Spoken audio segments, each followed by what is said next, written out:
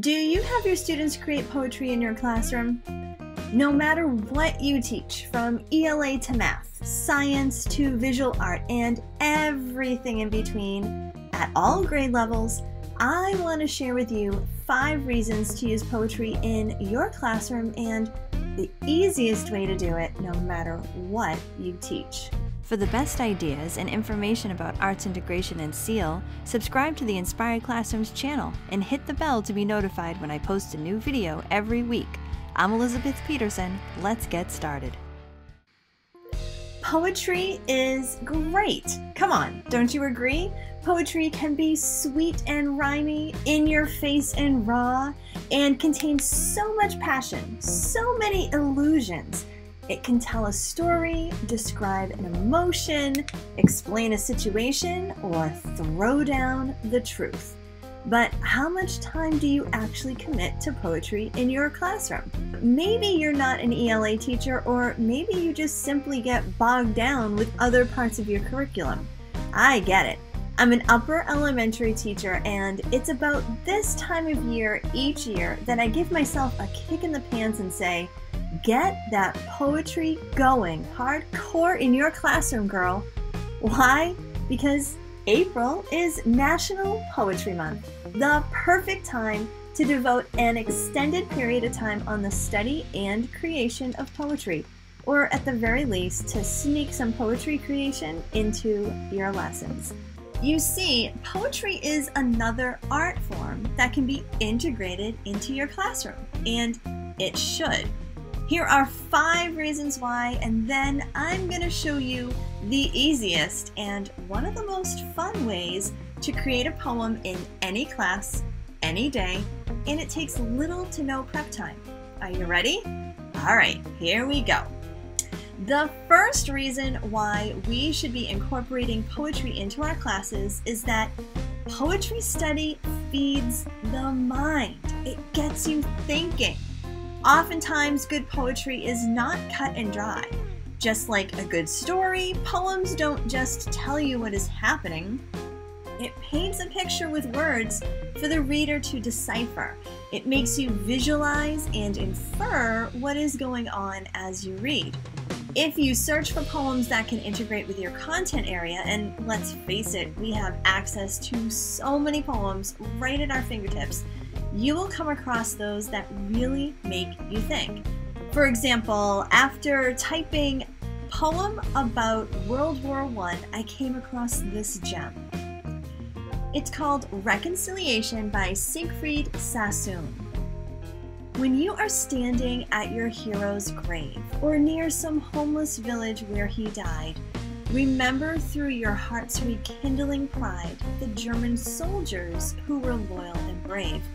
Men fought like brutes and hideous things were done, and you have nourished hatred, harsh and blind.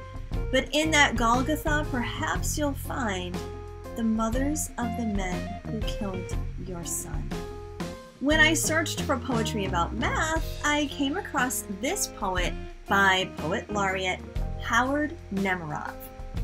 To lay the logarithm spiral on, seashell and leaf alike, and see it fit, to watch the same idea work itself out in the fighter pilot's steepening, tightening turn onto his target, setting up the kill, and in the flight of certain wall-eyed bugs.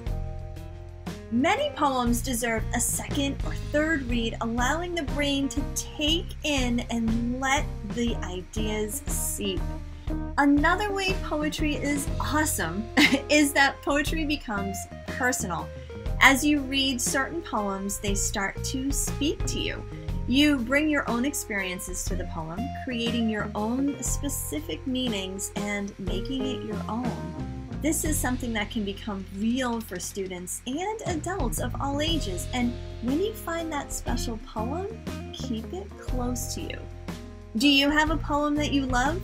Share it with me by typing the title of the poem in the comments. I would love to read the poems that speak to you. A third way poetry is so important is that poetry feeds your creativity. Creating a poem is an art form, and you learn all kinds of forms, or you can take your own. You can craft lyrical lines that flow to a rhythm, or simplify the beauty of nature in just a few syllables.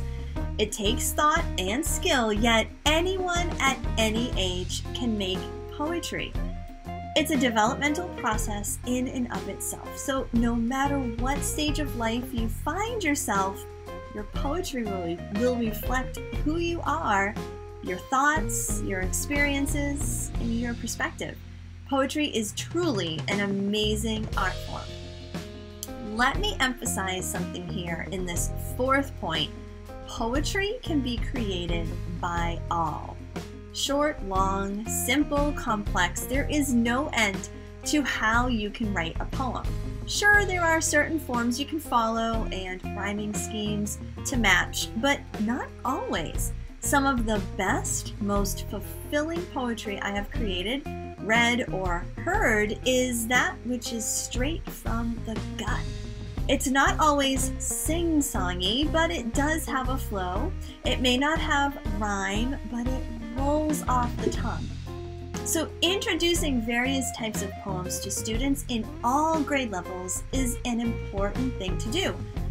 That way they get exposed to limitless possibilities and then are able to find their own voice. And now for the fifth and final point I'd like to discuss here.